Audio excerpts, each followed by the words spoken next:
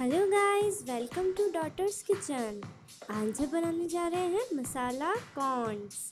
So let's get started.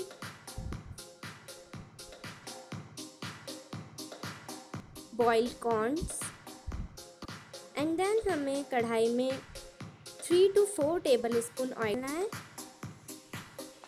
Oil गर्म हो जाने के बाद हमें इसके अंदर 1/4 टीस्पून राई डालनी है एंड हाफ टी स्पून जीरा डालना है।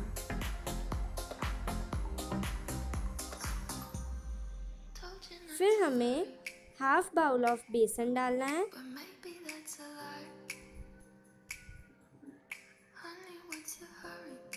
बेसन डालने के बाद इसको अच्छे से मिक्स करना है और इस मसाले को थोड़ी देर पकने देना है लो फ्लेम पे।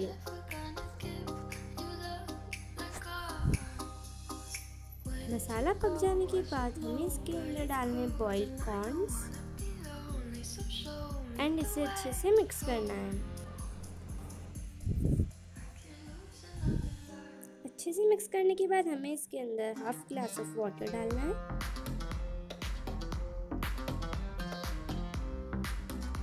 Half tea spoon red chilli powder, नमक स्वाद अनुसार,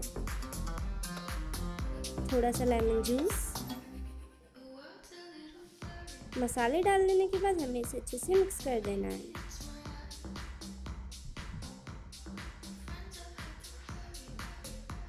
थोड़ा सा वाटर डाल के हमें इसे ढक देना है।